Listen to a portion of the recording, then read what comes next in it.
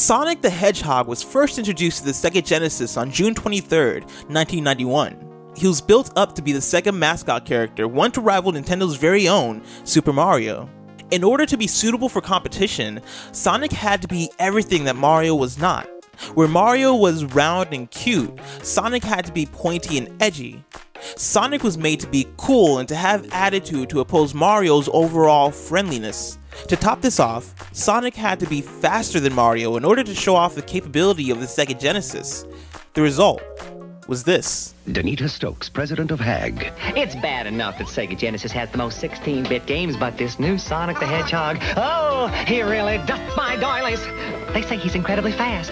Well, what's the hurry, mister? And about his attitude. Smarty pants! Why can't it be more like that nice boy Mario? Oh! Sonic the Hedgehog is a franchise that thrives on style. From the music, to the character design, to the way Sonic reacts to the player when he's left standing idle. Where it couldn't keep up with Mario in terms of pure gameplay, it attempted to make up in presentation. I know you expect the next part of this to be all about how Sega's prioritization of a marketing machine over gameplay led to the downfall of the actual games, but that's not actually where I'm going with this. Sonic the Hedgehog's packaging is actually magnificent. The game is not as clever as Mario or as fun or as challenging as Mario, but it's a very good looking, good sounding, and stylish game. I mean, look at this gameplay from 2017's Sonic Mania. Except, this gameplay is not from Sonic Mania. It's from Sonic the Hedgehog 3, which came out in 1994. The game still looks amazing even for being that old. It defies its age because its aim from the beginning was to appeal to the senses. Sonic the Hedgehog portrays itself as a game about being fast, however, it is not about being fast. It's about being stylish. It's about bells and whistles. It's about sensory overload, and where this would usually serve as a fault, in this case, it becomes the source of Sonic's charm. The game is less about gameplay and more about flair, yet this focus on style and finesse is every reason why Sonic is likable. This even extends to the gameplay of the games and Sonic's differentiating factor, the movement. Sonic's speed is important to the identity of the character.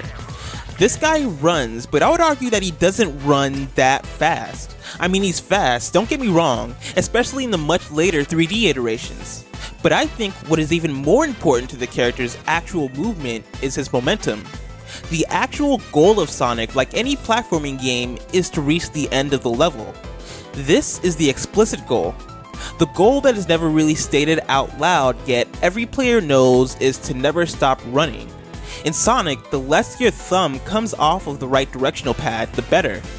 The game is about keeping your forward momentum going, and this very much plays into the style aspect of Sonic. The game creates a space in which the player can define what the stylistically appropriate choice is. Multiple routes through each of the levels means that the game is telling you that this is your playground. All paths lead to the right place, and how you get there and how much momentum and style you put into getting there is all on you. Your method of play is completely encouraged. In fact, the places that Sonic doesn't shine are where there are obstacles between you and your goal, which poses a specific and probably the biggest problem in the series. In a game that is all about momentum, how is opposition then posed to the player? There are only so many times where a ditch or just a regular enemy in the way can be the gateway between the player and success. There needs to be diversity in what is stopping the player, which means there needs to be moments where the player is stopped in their tracks by obstacles. This is Sonic the Hedgehog's biggest plight. The focus of the game, which is momentum and style, then becomes about climbing, trying to find oxygen, being lost, and other situations that do not equate to style. This is Sonic. This guy runs, and to strip him of that is to defeat his purpose. Sonic Mania's release marks an exciting time for me as a fan. It seems to capture the soul of what makes the 2D Sonic games wonderful. It's beautiful, it's stylish, it's musical, and it seems to be as completely over the top as the classics were. As I jump in, I look forward to the return of a more stylish, more momentum-driven Sonic. And whether you're playing the new ones or the old ones, just remember that Sonic the Hedgehog may not be the perfect platforming game, but man, That guy runs.